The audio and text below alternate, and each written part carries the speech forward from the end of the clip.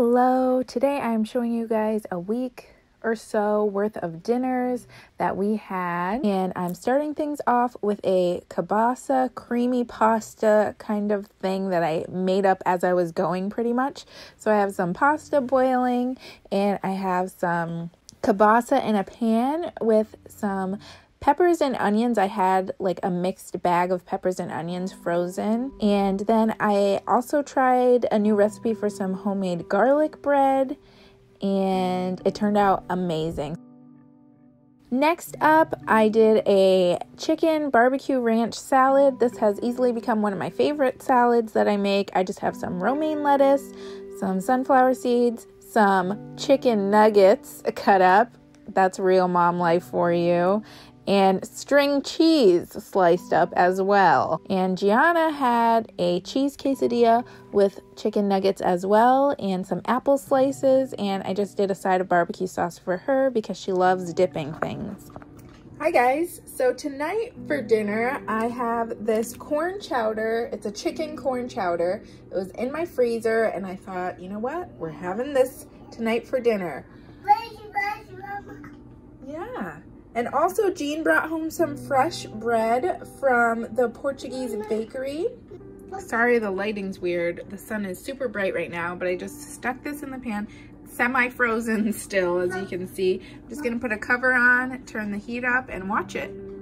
For this homemade garlic bread, we're using the fresh bread that Jean purchased at our local bakery.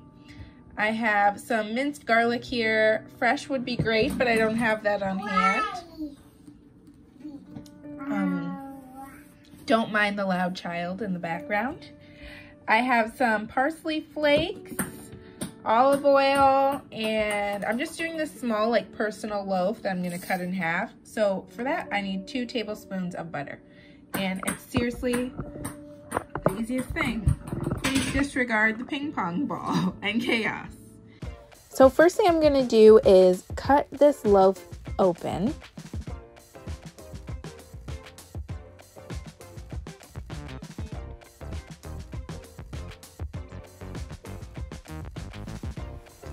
Next, I'm using 2 tablespoons of butter, about 2 spoonfuls of olive oil, a sprinkle of parsley, and some garlic. And I'm just mixing that up, and you're just gonna wanna keep on stirring it until it gets nice and combined and sort of fluffy looking.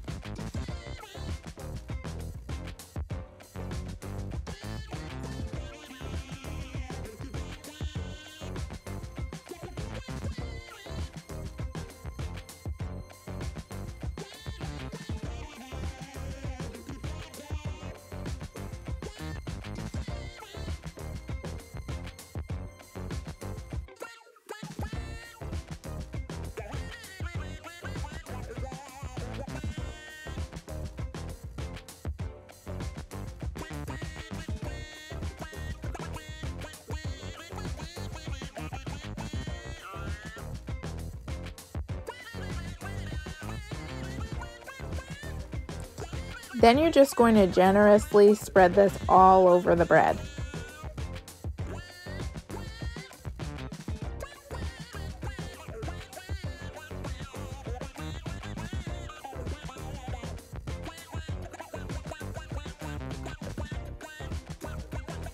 And I baked that in my toaster oven for about 10 to 15 minutes. You just want to watch it if you like a lighter bread. The bread's already cooked, so basically you're just melting the butter. I love crispy bread. That's my favorite, so I let mine just get a little bit dark. Okay, so tonight for the dinner, there is my soup, chowder, whatever you want to call it, some garlic bread. Gianna's also gonna have some of this, and I'll give her a piece of my bread. And then Jean said he didn't want the chowder, so he would have some chowder. Not all of it. What do you think I'm gonna have a sandwich, chowder, and garlic bread? He doesn't like corn. He's being picky about Gianna. Let mommy talk. This is why I can't do anything. Jean doesn't like corn, so he wanted to have a sandwich and a little bit of the chowder. So I just made him an egg salad sandwich on that bread as well. Next up is some chicken fried rice. And I started this dinner earlier in the day by putting some chicken breasts into my crock pot. And I did that on low heat with about half a bottle of this teriyaki marinade. We love this one. It's from the Lori's brand.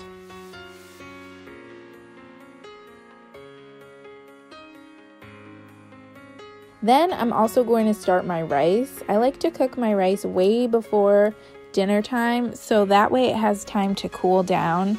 I have found that my fried rice tastes the best when I use leftover rice.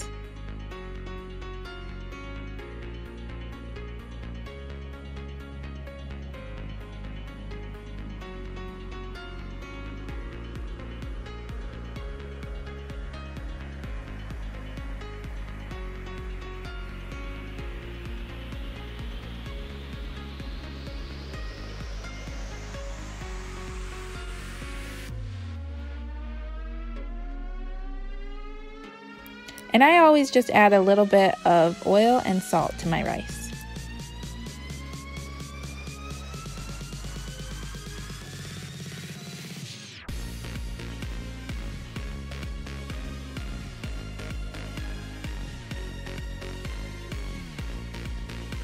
Now it's almost dinner time, like 5 or so hours later. My chicken is done.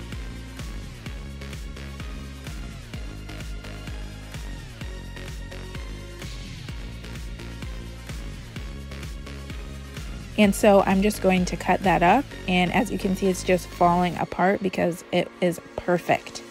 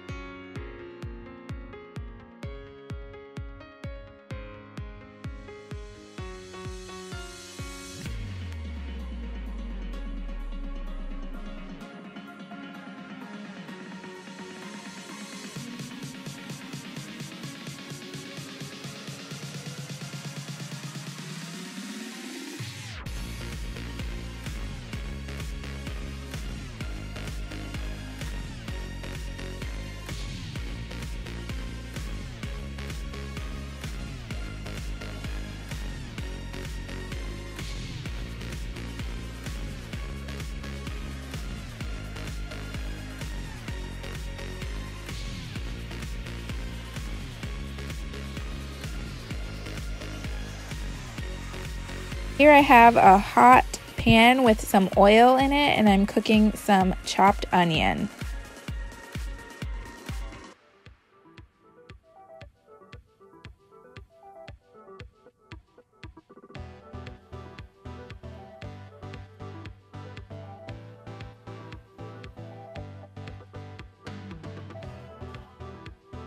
Once those have cooked up a little bit, I am adding an egg and just kind of like pan scrambling it.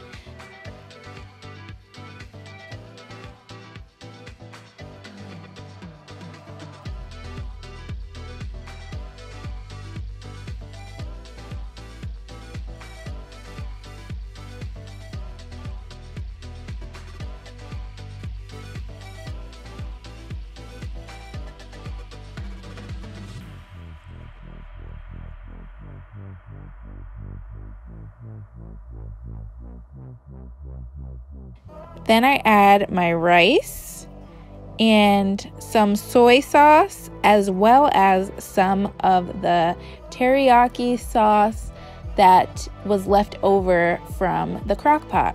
I just literally poured it from the crock pot into my pan of rice.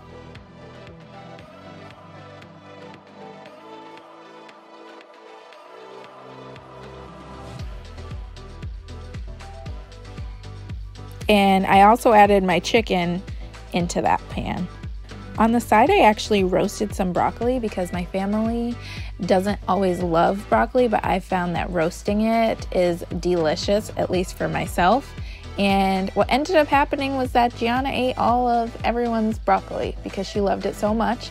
And I'm really glad I found a vegetable that she likes, so I'll definitely be making that again. And to end things off that night, we had some brownie sundaes. I love to make an extra batch of brownies whenever I'm baking them and cut them up and put them in the freezer. Then I have a ton of brownies that I can just warm up whenever. Put a few scoops of ice cream on top of that and some caramel sauce, and it's just delicious. Those are just some of the dinners we had that week. Thank you for watching.